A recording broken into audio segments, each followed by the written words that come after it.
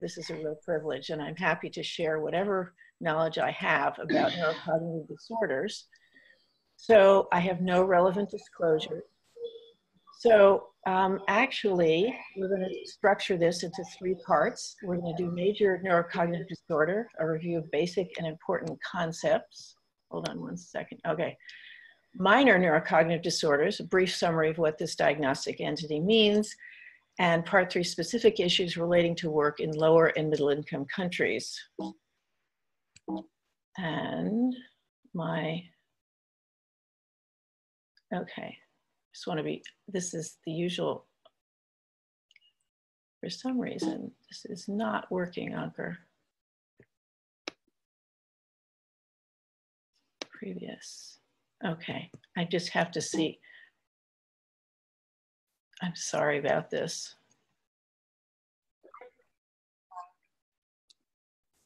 So the goals of the presentation are to understand clinical aspects and progression of the various types of major neurocognitive disorders, to understand how to address or treat, to the extent it's possible, major neurocognitive disorders, understand the global risks associated with them, understand the problems with recognition of minor neurocognitive disorders, and understand the growing impact that increasing presentations of major and minor neurocognitive disorders will have on lower and middle income countries.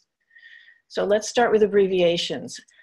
So that I do not become incoherent, we'll say that major neurocognitive disorder becomes major disorder, or MD, minor neurocognitive disorder becomes minor disorder, and lower and middle income countries become LMICs. And I may lapse into dementia at times because I've been working with that term for many years, but I will try to be good about this. Okay, major neurocognitive disorders, concepts. So what is a disorder of cognition? As with all psychiatric disorders, functional impairment is observed and is actually a criterion of all of these major psychiatric disorders. Daily function is largely organized by the frontal lobes, and yes, there's a blurring of boundaries. Schizophrenia, bipolar disorder, depression, and delirium are all characterized by frontal lobe impairment. Are there sine qua nons, in other words, things that are essential to the definition? Yes, a change from baseline behavior or function that is not accounted for by affective changes and is not a relapsing presentation. In other words, has any chance of improvement. It's inexorably down. In depression, for example, people stop taking care of themselves and they may not be able to contribute to their work or family in the same way. But this recovers with treatment, or at least partially recovers. In dementia, the course may be slow at times, but there is never any recovery. So global trends, major cognitive disorders, dementias are present in 5 to 7% of the population, in the aging population in most world regions, although the numbers are all over the place, I must say. There were probably 35 million such adults worldwide in 2010. The number is expected to double every 20 years. And so there is a significant issue to be addressed. In 2010, 58% of all people with major neurocognitive disorders lived in lower and middle income countries. This number is anticipated to rise to 71% by 2050. And there's some estimates of 65 to 70% by 2030. So this is actually a tsunami of elderly with significant cognitive disorders. And one of the reasons I'm passionate about trying to educate about this. And unfortunately, there are no such data about minor neurocognitive disorders. And those are pretty prevalent also. And we can talk about that in a little bit, as I mentioned. But it's very important that we have no idea about the existence or impact of these disorders in lower and middle income countries. Okay, so the clinical footprint, the rates are 10% at age 65, 50% over 85, so it increases rapidly. It's best conceptualized as major end organ disease or brain failure. It's a long-term incurable terminal illness, and their survival is really no different than other major systemic problems such as COPD, chronic obstructive pulmonary disorder or disease, congestive heart failure, or cancer. 75% of people with major cognitive disorders die of pneumonia, And the delirium rate is 85 to 100% in terminal phases. So this is not a calm or malignant end to these people who have suffered from this for many years. There are also significant rates of pain, up to 50%. So DSM-5 does provide some helpful innovations for us, which is the new diagnostic manual. Relabeling to neurocognitive disorder minimizes stigma, hopefully, although in places with low health literacy, the term will, of course, be confusing. But useful is that DSM-5 emphasizes retained abilities instead of deficits, themselves redefined as declines. And this couldn't be more important, as it helps everyone understand that the person suffering from the disorder still retains value and demands respect.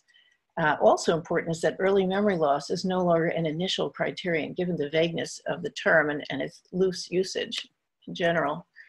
So specific changes of foci, DSM-4, the previous manual that was in existence for about 20 years, emphasized memory and aphasia, apraxia, and agnosia as being common across all major disorders. And I have to say that I always found that mystifying because those AAAs were the least obvious deficits most often. DSM-5 puts forth more of an interactional view, with complex attention, executive dysfunction, and social cognition and learning being essential, along with other commonly understood deficits. Issues with diagnosis. So screening is really not considered as cost-effective as putting resources toward those with obvious early signs. And without epidemiological evidence, it's difficult to convince anyone about the scope of the problem. Sorry, this is okay. Intervention in the earliest stages is important to limit the impact for obvious reasons, but we need to think about the fact that major disorders may appear in somewhat different ways in places that have few healthcare resources. So it may be most effective to assess for cognitive impairment in specific populations, such as those with already identified significant vascular diseases, such as diabetes and hypertension. So Alzheimer's dementia is probably responsible for about 60 to 80% of all major cognitive disorders, although this number varies also. It's characterized by memory loss, language impairment, visuospatial problems, such as orientation and praxis, and these are primary signs.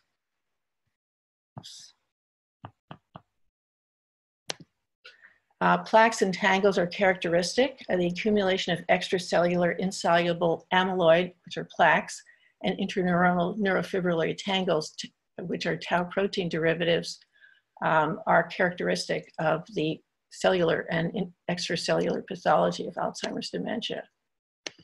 Vascular major neurocognitive disorders, vascular causes occur in people in their 70s in 2 to 3%, 20 to 25% among those 85 and older. Overall, they probably account for 10 to 20% of all dementias. These are characterized by cognitive slowing, motor dysfunction and motor signs, vascular pathology, systemic, and they're progressive. In other words, they're not just the result of one CVA or cerebrovascular accident that may actually not progress in some people who have simply had that one manifestation of vascular disorder. But most important is that the pathologies of Alzheimer's dementia and vascular dementia are most often mixed when you do pathological assessment. And this makes sense because Alzheimer's dementia is a parenchymal disorder, in other words, a disorder of neurons themselves. Vascular disorder is a disorder of the supply to those cells. So if the vascular system is inadequate, the parenchymal system can't really survive very well. So it's very reasonable that the pathologies would be mixed. Frontal lobe major disorder, often called frontotemporal or Pick's disease in general, is characterized by disinhibition and inappropriate social interactions. It's often viewed as a personality disorder, and it may be either passive or these people may be either quite passive or impulsive with very poor judgment and insight, and lacking the capacity to interact in any sane way with others. They may be profane and actively rude and inappropriate in ways that their relatives have never observed before. Notably, the behavioral changes may occur well before the other signs, which causes much dismay among their friends and relatives. So just a brief story here. A number of years ago, I saw a small article hidden in the paper that I was reading, and I just happened to notice it said something about a 91-year-old being arrested for bank robbery.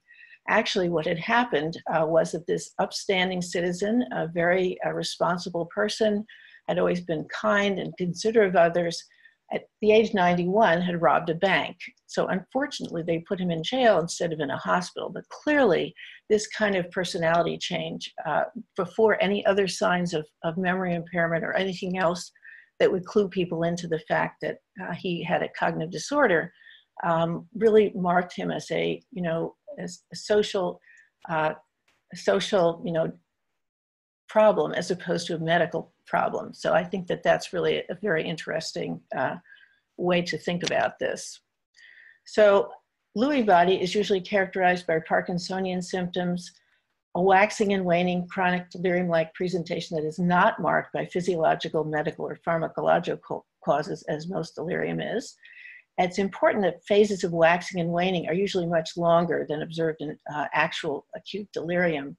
In acute delirium, you can see such episodes, as I mentioned in my other presentation, within seconds, whereas in Lewy body, it's often more days to weeks in either the more clear or the more impaired phases of this chronic delirium-like picture. Visual hallucinations are the third unique characteristic, often of small animals or small objects, and typically it has a more malignant course. And this is not working. Okay, Korsakoff syndrome is another really prominent type of dementia. This is associated with chronic and severe alcohol abuse and is associated with thiamine deficiency. Usually presents with Wernicke symptoms or lateral nystagmus or gaze restriction that may be fleeting.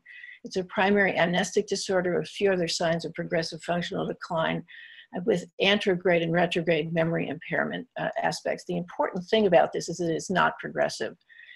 In the Wernicke stage, if you treat with thiamine, you may be able to reverse some of it, but in the Korsakoff stage, there really is no going back. Parkinson's disease is another important cause of major disorder. Interestingly, it's associated with significant affective problems such as depression and anxiety, and treatment of the depression itself may actually improve some of the motor symptoms. So this is a more complex disorder that is not fully understood yet. In terms of the timeline, what are the overall behavioral signs in all major disorders? We can separate them into independent activities of daily living and activities of daily living. The independent activities, which support the ability to satisfy basic daily needs, are more likely to be culturally related, such as the ability to obtain adequate food, to obtain adequate transportation, and to obtain and manage resources. Also, the ability to maintain shelter and clothing. With the progression of illness, sorry, this is sticking here.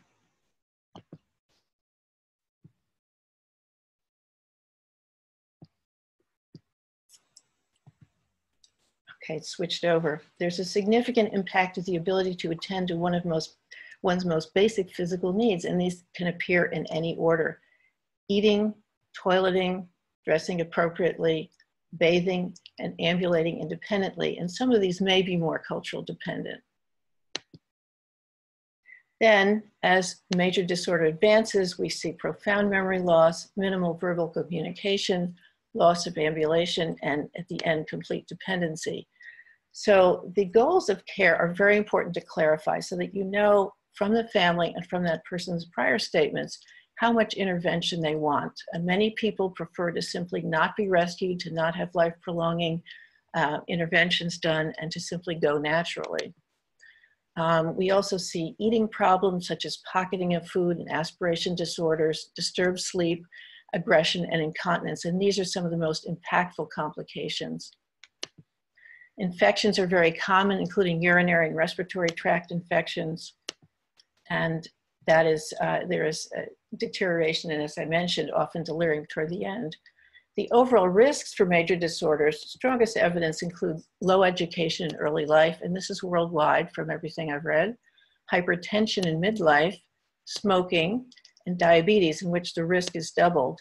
And interestingly, rural existence was previously thought to be a risk factor due to possible impact on education, but newer studies indicate that this is not necessarily a specific risk. So this is sort of an equal opportunity disorder between rural and urban populations.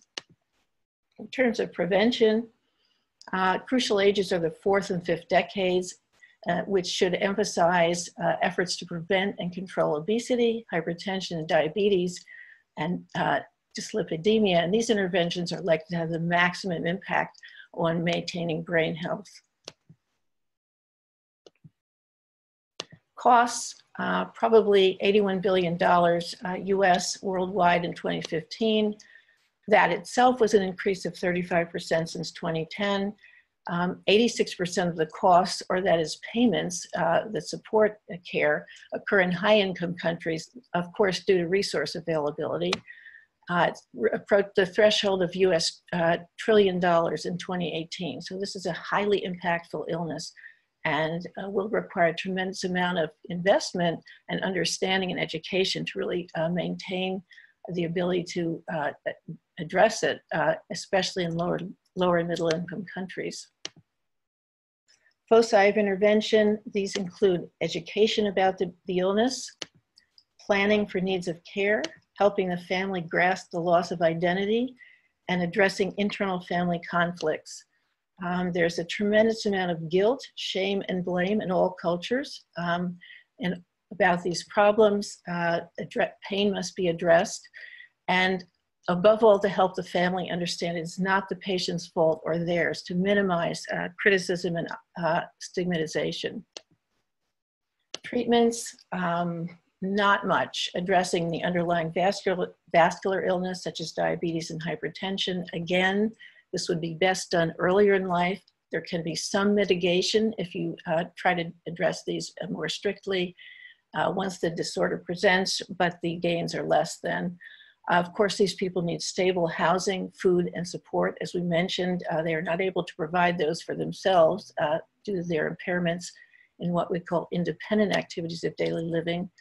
And there are certain cognitive enhancers that can be used, although many of us have mixed feelings about them because we see very little improvement on them, and they are costly, and they're an additional medication to try to get an older person to take who may not understand why they need to take medication. There's memantine, which can improve cognitive function due to impact on free radicals.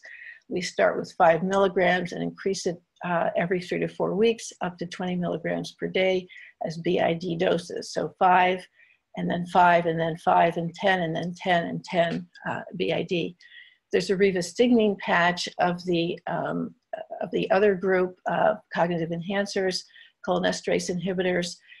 This probably has the most frequent use at this point. It honestly depends on what you have available. This is started as 4.6 milligrams for a month, the 9.5 milligram patch for a month, and then the 13.3 milligram patch.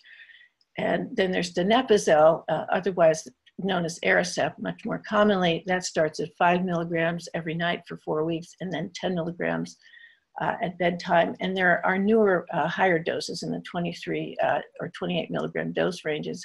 These two, rivastigmine, donepezil, and the cognitive, the acetylcholine inhibitor group, supposedly improve the access of acetylcholine to the existing cells. When those cells die, there's really no ability, obviously, for them to work.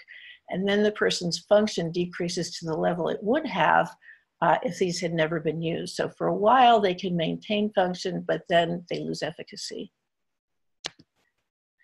Diagnostic issues, older designations primarily related to distinct behaviors, such as activities of daily living or independent activities of daily living. But more recently, we have an awareness of systemic deficits and why they help explain some behavior and the reasons for the behaviors, which ADLs and IADLs can't do.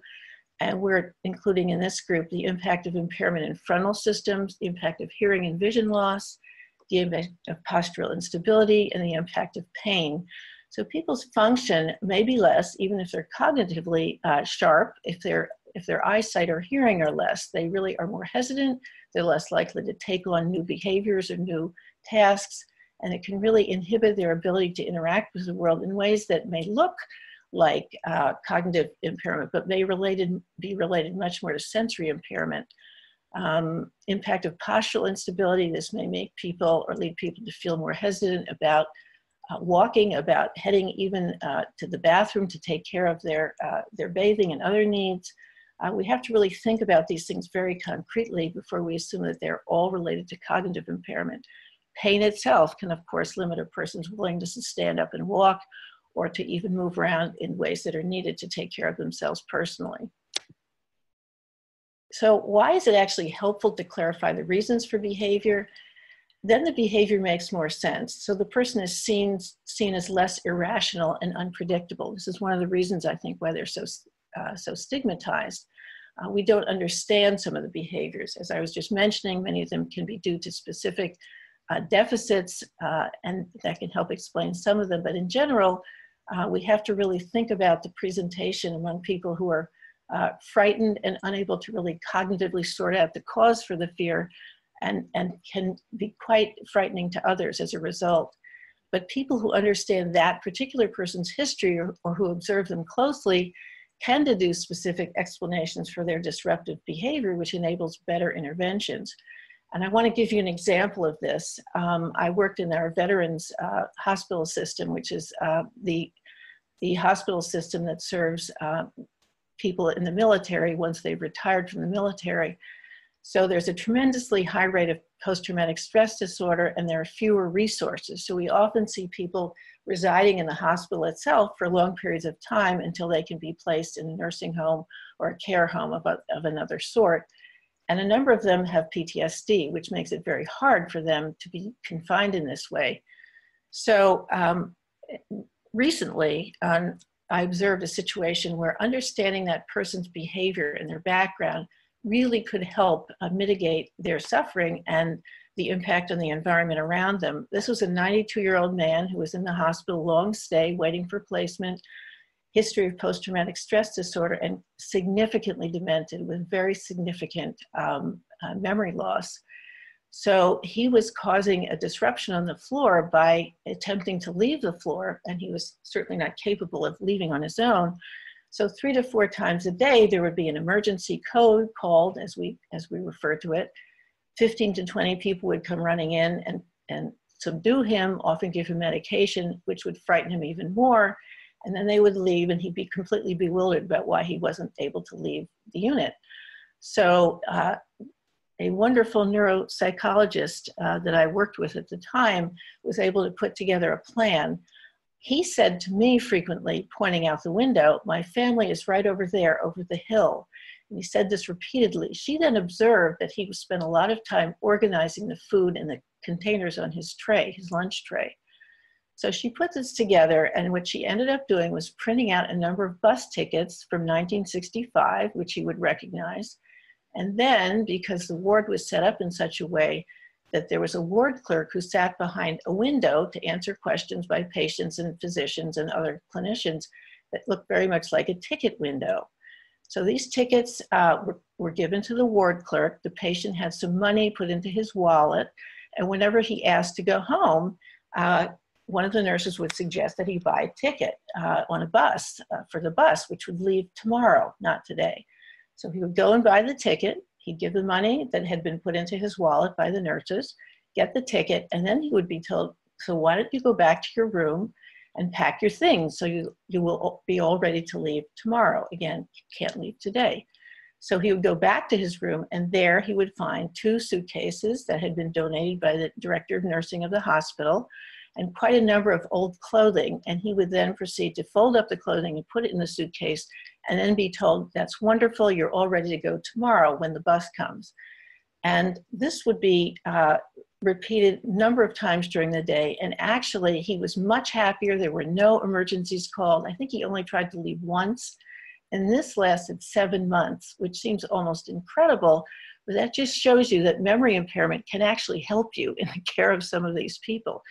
But his pride was returned to him. He had a specific thing to do that could enable him to take care of his own needs. And there were no more frightening interventions. So it was really quite effective. The interesting thing about this was that he neither recognized that the suitcases were not his and that the clothing was not his. So this is where the frontal lobe impairment, in terms of understanding, in one's context and having, insight about your needs and what things are yours and what are not, could actually help. He simply saw that they were clothes in a suitcase, and this really was very helpful to him.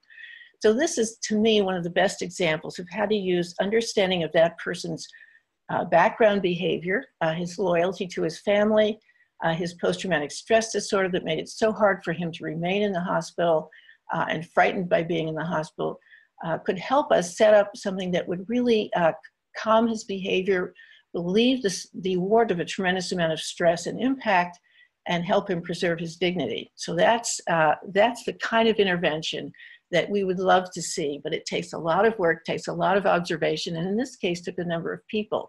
But this is an ideal kind of approach to someone who can't express their own needs and really doesn't understand when you say to them, no, we can't do that at this point. You're not allowed to leave. It simply does not make sense to them. There are medications, the cognitive enhancers as mentioned above, and these are what we call disease modifying. In other words, they can change the overall course of the illness, at least for a while, such as with cholinesterase inhibitors, or overall, possibly with memantine. And the other medication uses, we have to be clear, are purely symptomatic, and these are for situations where the behavior is acutely dangerous, where the person cannot be calm, is aggressively attacking others, or at risk of hurting themselves. And of course, situations where behavioral analysis or intervention, such as I described, just does not work. We can't think of the right intervention, or it's simply not impactful enough.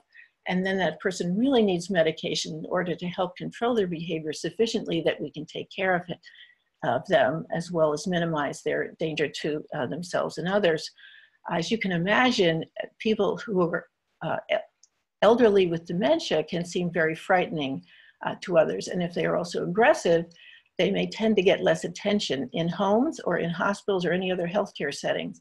And that's not healthy for them, of course, and it really impedes care. So sometimes medication really is essential for their care and overall safety.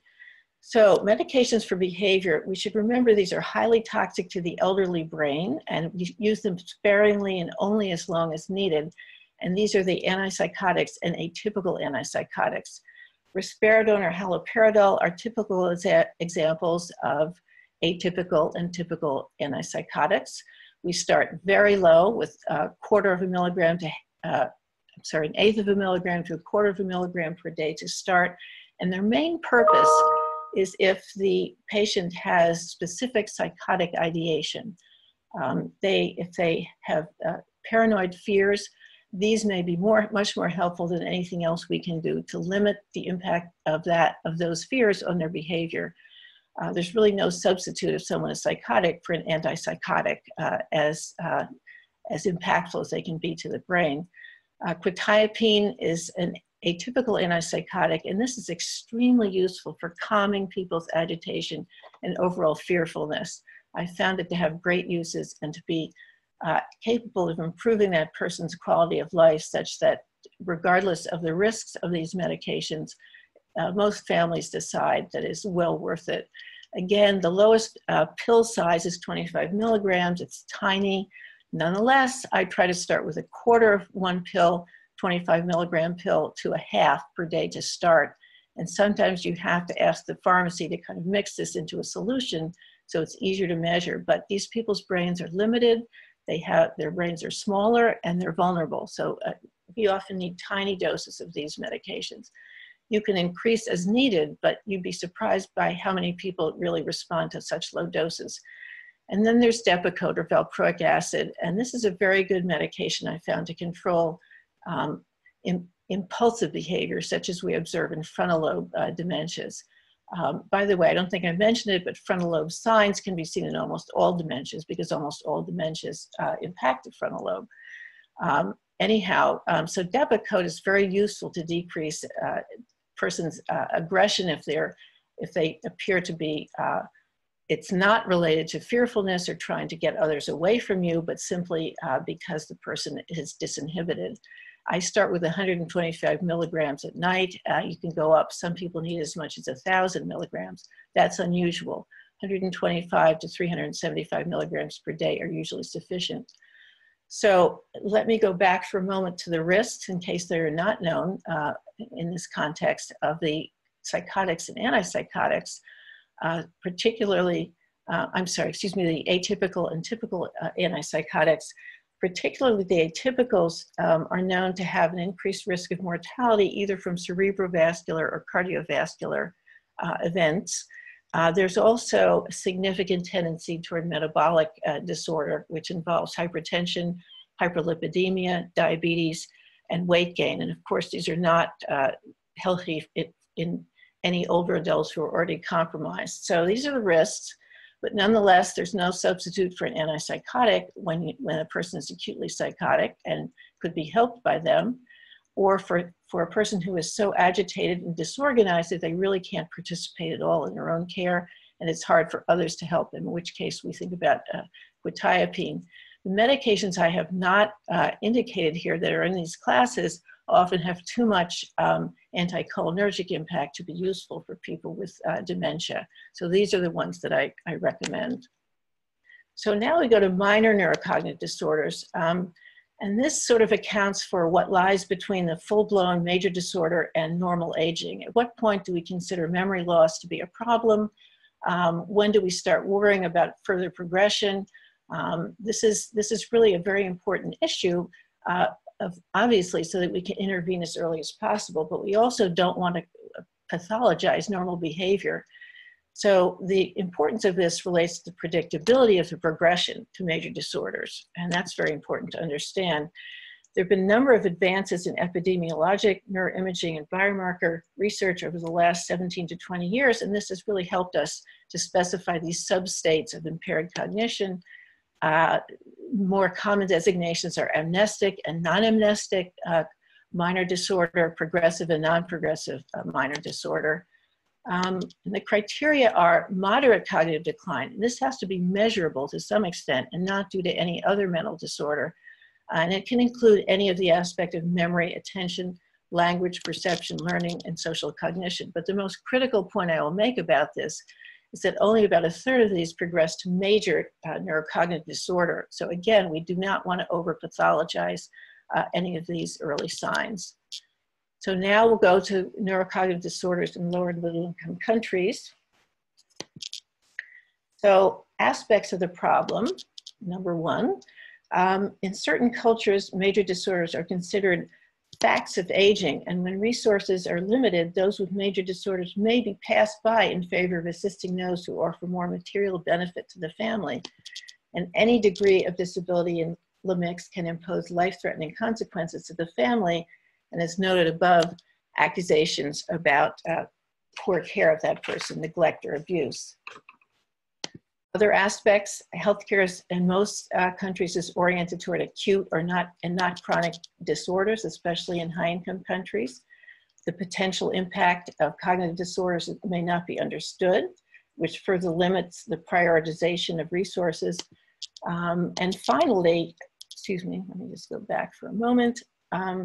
Finally, the productivity and experience of sideline-abled elders is often lost, which compounds resource limitations in lower and middle-income countries.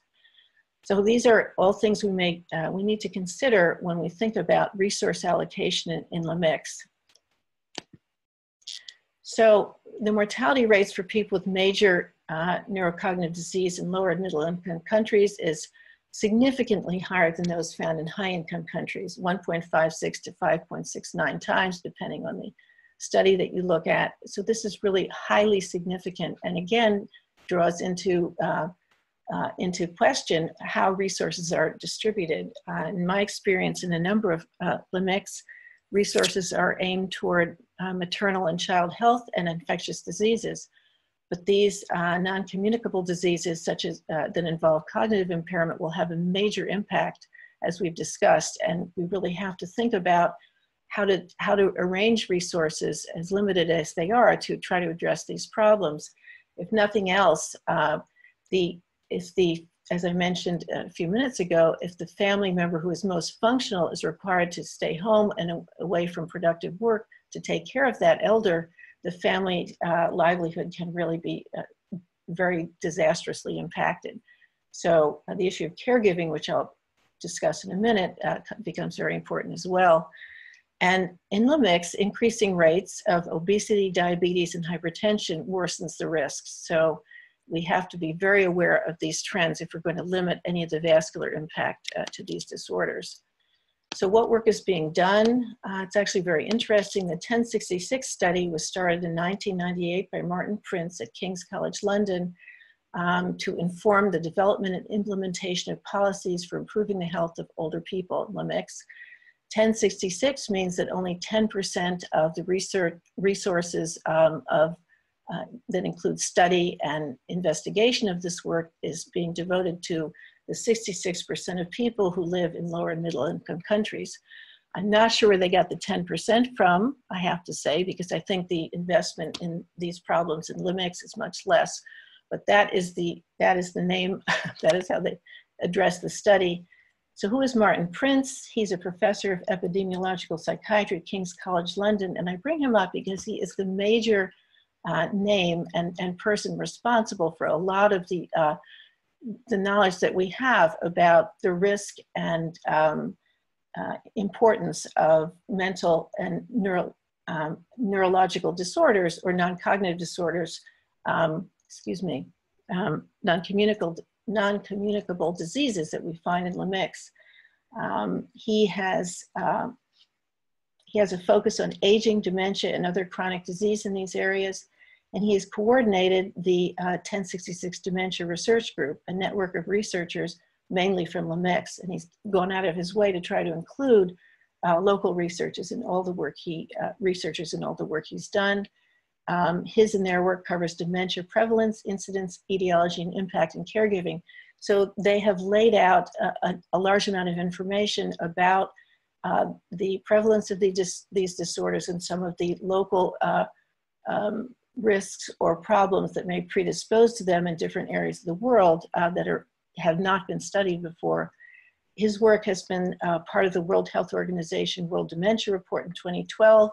He was one of 3 editors for the 2007 Lancet series on global mental health, and he coordinated the development of the World Health Organization Mental Health Gap Action Plan, MHGAP, clinical guidelines for dementia care by non-specialists in lower and middle income countries. So this has really been very significant assistance to this whole area.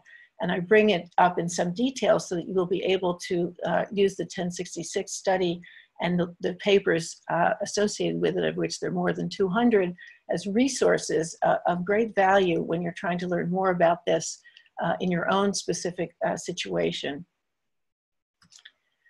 So one of the other things that, one of the other areas where this has been addressed is a Tanzanian study by Richard Walker's group. It's one of the few places that has looked in great detail over the last 20 years to assess the prevalence, validate scales, and develop treatment interventions in their underserved area. And they've extended it to delirium, and importantly, much of the work that they've done has been in rural areas. When I look through the literature on non-communicable diseases, including cognitive disorders, almost all of it has been done in urban hospitals or large teaching hospitals, and almost none in rural areas, which is where 80% of people living in LMICs live. So this is extremely important work as well, and really groundbreaking.